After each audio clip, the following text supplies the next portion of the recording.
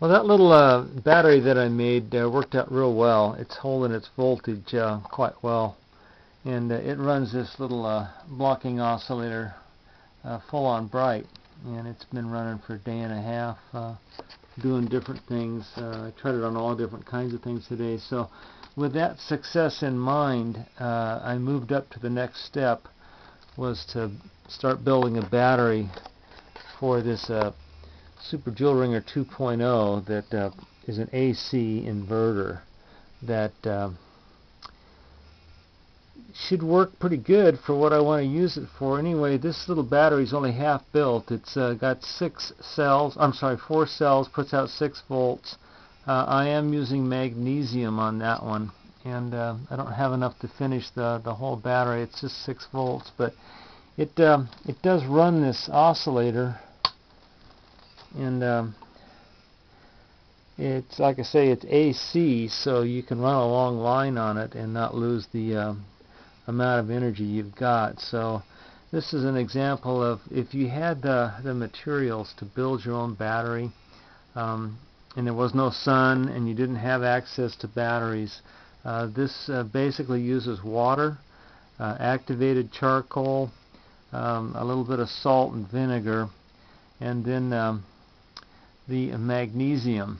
Now the anode in that, I don't have them to build 6 more of those or 7 more of those, whatever I need to get up to the voltage I need.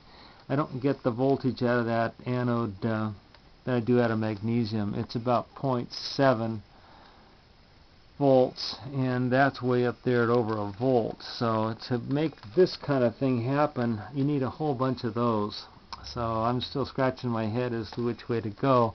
If I had 4 more of those rods, I'd be able to get these things on full bright, and that would be really nice. And what you do then is, if you didn't want to use the battery, you just take the magnesium out and dry it off real good, and it would stay until you reactivated the battery with water.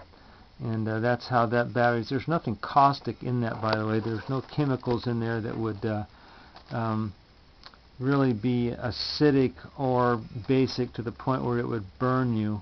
It's, like I say, salt water and a little bit of vinegar, so it's not a caustic or damaging type of electrolyte. But it does run this little Joule Ringer, Super Joule Ringer 2.0, and you do have the ability to make AC with that circuit, so you could run an extension cord to where you needed it. So anyway, that's my progress to date on this whole project of making your own light.